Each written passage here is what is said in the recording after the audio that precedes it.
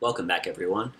The first ExamSoft video, we looked at how to create folders in which to put your questions. The second video, we looked at how to create a basic multiple choice question. And today we're going to look at creating some of the more advanced questions. Specifically, I want to focus on creating fill-in-the-blank questions and matching columns. So to do that, the first thing you do, as we did last time, is just drag your mouse over the folder in which you want to create the question. Since the question I'm going to be creating is a little bit more general today, I'm going to drag over the unit title, and then I'm going to click on Create New Question. Now, instead of clicking on Multiple Choice, I'm going to do Fill in the Blank. You can see you can also create essay and true-false questions. Those are actually pretty self-explanatory, so I'm really going to focus specifically on fill in the blank and matching today. You're going to be given an empty box, just like last time. All you really have to do to start is to write out your fill-in-the-blank question. So I'm going to say the poem, and then put a blank, compares America to a mother seated in the adamant of time. Okay, so now that you've written out the line that has the fill-in-the-blank in it, what you want to do is click right next to the blank. Only after you've clicked right next to the blank should you click on Add a New Blank. What that's going to now allow you to do is place next to number 1, you can see the corresponding one up here, you'll place next to number 1 whatever the answer is to the question. So I'm going to put America, and be careful to spell it correctly. Now if they put America, it'll register as the correct answer. Caps do not matter, so if they capitalize or they don't capitalize any of the letters, they'll still get full credit, which is a great feature. Let's say, though, you want to accept 2 different answers in the blank. What you can do is add this pipe key. The pipe key is very rarely used, but if you hit Shift and then hit the key right above Enter Return, it'll drop this pipe, and now right next to it you can put in alternative answers. So here I'm going to put America in quotes because really they should quote a poem, so if they put America with or without the quotes, they'll get full credit for this particular question. So that's how you make a basic fill-in-the-blank question. I would then go through the title, group, etc. as we did last time. And then, of course, when you were done with all of that, you would click on Approve, and that would enter the question into the system. I'm actually not going to do that right now because I'd like to take a moment instead to just show you within this same template how to create a matching column. So I'm going to delete everything for now, hit an X next to this option just so I start with a clean slate. Okay, now to start the matching column, what you want to do is put all of the answers up top, kind of like your answer key. To keep that organized, I like to click on this feature, which is your table feature, and then put the number of rows, which is going to be 2, and the number of columns, which is going to be 3, and I'm going to click OK. Now you'll just put each of your options in. So this is just going to be an author matching column for me. So I'm going to put Emerson, and then I'm going to put Gast.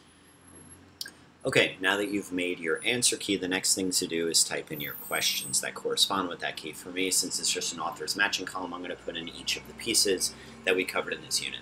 So I'm going to start by putting America, and what I want you to notice is I'm purposefully not putting numbers. We'll get to that later. Next I'll put true Americanism, and I'll keep going from there. Okay, once you have everything entered, all of the questions that you want to correspond to the matching, what you want to do next is one at a time. You're going to place your cursor to the left of the question. So I'm going to start with America. Then I'm going to click Add New Blank. And what that's going to do is it's going to put a number 1 right next to America, and right down here you'll have your corresponding 1 to the correct answer. So now what I want the correct answer to be for America is the letter of the author. So in this case, Whitman wrote America, so I want to put right here in correct answer D. And that's all I have to do.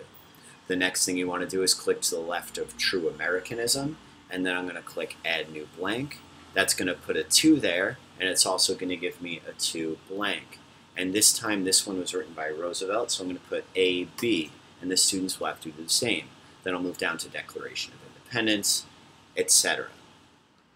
Okay, so now I went through and I labeled everything appropriately, but there are a couple things I want to show you that I did in the interim. First, I put directions up here. This is a good idea. So I say place the letter and only the letter of the corresponding author in the provided blank. This will make sure that students know just to put the letter and not the full name of the author. The next thing I want to show you is what to do if you mess something up. And I know I messed a few things up here. I put, as you could see, true Americanism twice as question 2 and question 7, and I also have it as 2 and 7 down here. So what I want to do is delete my second one. So I'm going to go ahead and just highlight and delete true Americanism.